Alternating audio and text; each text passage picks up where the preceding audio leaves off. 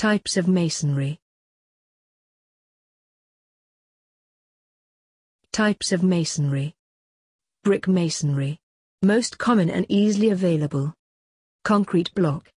Recently replaced by fly ash bricks due to environmental reasons.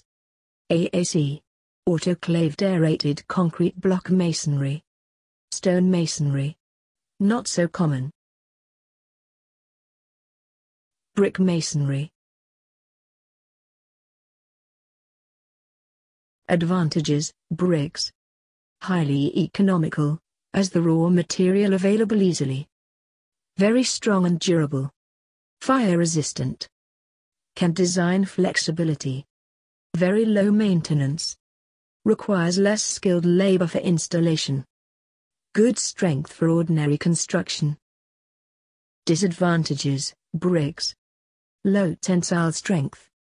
Absorbs water, making mortar mix dehydrated. Changes color when exposed to sun for long. Further requires plastering and painting. Can cause degradation in extreme weathers. Strong foundation is must. RCC. Requires constant care and maintenance. Non-load-bearing partition walls. Brick wall, are 10 cm, half brick, wide with a RCC lintel at top, preferable every 2.4 meter height. Wooden partition, board panels, cement, asbestos, gypsum, fixed in wooden framework. Glass blocks, special glass used for architectural purposes. Concrete hollow block masonry. Concrete hollow block masonry. Due to shortage of good clay, kilns, fuel for burning bricks and environmental reasons have necessitated use of concrete blocks. It's made of cast concrete, sand and fine gravel. Have load capacity more than bricks. Usage of reinforcements further strengthens the structure. Concrete hollow block masonry. The blocks can be casted to desired shape and various sizes. Can be solid, or have single or multiple hollows. The nominal size of the block is 39 cm by 19 cm by 30 or 20 or 10 cm. Quality control is easier to manage. Plastering can be eliminated. Ensure blocks are properly cured before usage. Better fire resistance properties. Good acoustic performance. Precautions: concrete hollow blocks.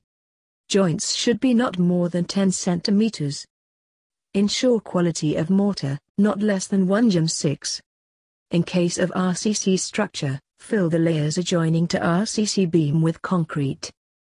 If skirting is to be provided, ensure use of small blocks for bottommost layer. Utilities, plumbing and electrical, are difficult to install. Temporary nailing of shuttering plywood is difficult.